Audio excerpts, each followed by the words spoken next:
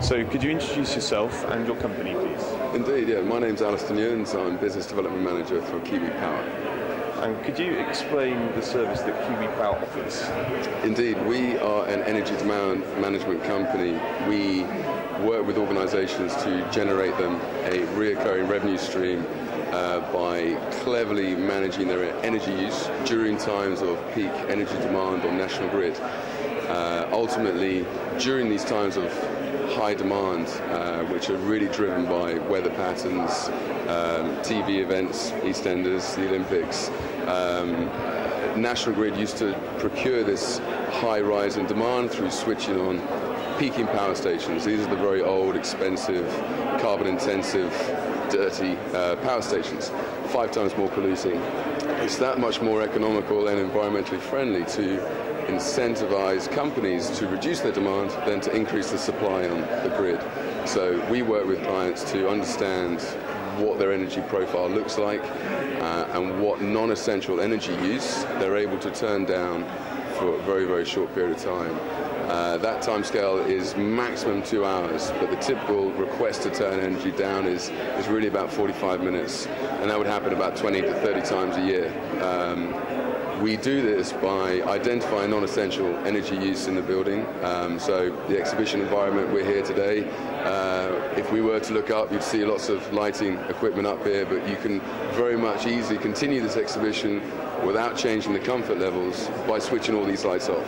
There's enough solar gain through the window that you don't need to have these lights switched on, and the temperature in here is certainly way too warm as it is right now. So we would identify these non-essential loads with clients and look to be able to reduce them through their control solutions. It could be a building management system where it's ultimately a push of a button and set points would change on HVAC systems or lighting controls, and that's one way.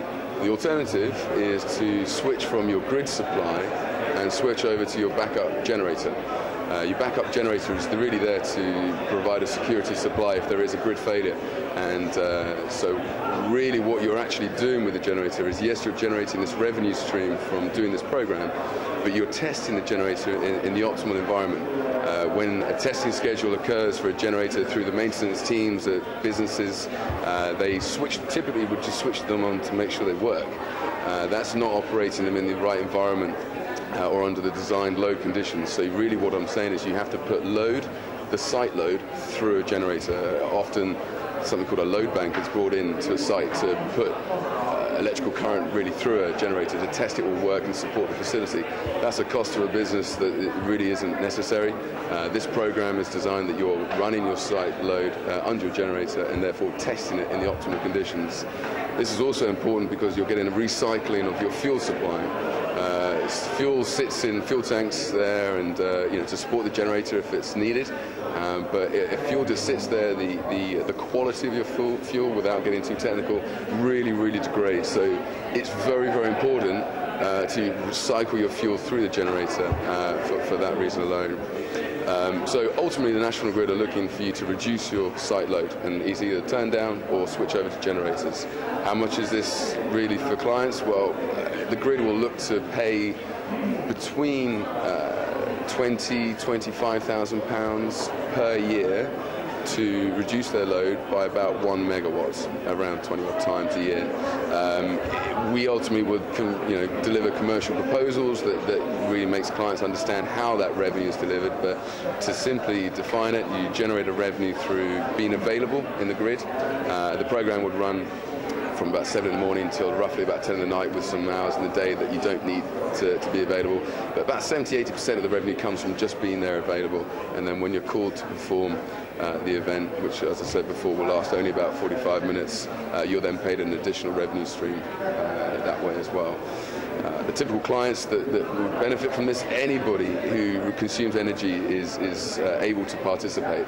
It's then how much money can one site make.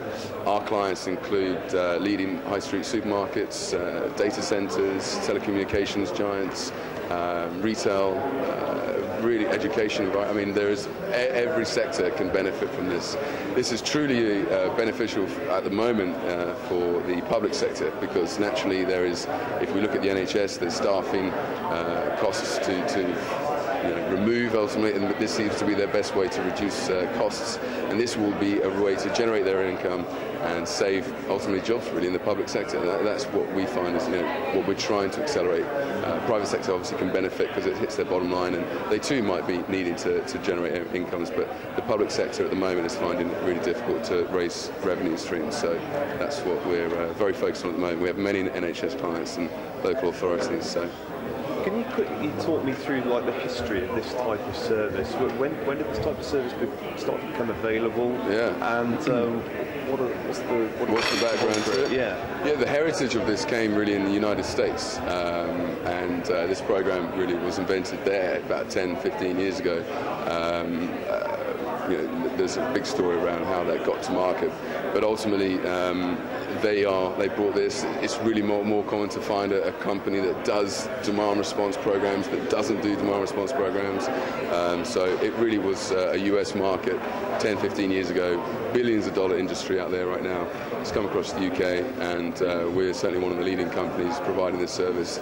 We're getting it right here, and we're actually now in the realms of exporting it to other territories. So we talk with the Ofgem equivalents in other countries around the world to deliver that. So the US was where it was born. And what would you say the degree of market penetration is for this type of service? To date, it's low. I mean, National Grid need more. They need sites really to get involved in the program a lot more. So the revenues that clients can generate is going up. So the sooner you can get in, the sooner you can get a flavour of the program and how it works, the value that you can earn is going to increase. It gets a little bit complicated of how this money is actually calculated. We have to go to a tendering situation 3 times a year. So some of the core competence of Kiwi Power is that we are able to represent our clients, go to market, achieve best pricing for them, because it's not as simple, we pay this for this much energy, and that's the way the relationship works throughout the year, ongoing. So we tender pricing and different types of contracts to stay a little bit less complicated there, and ultimately represent our clients. So that is a skill, and we compete against other companies like ourselves to win the best prices and to win the best contracts, and history shows that we're certainly doing extremely well.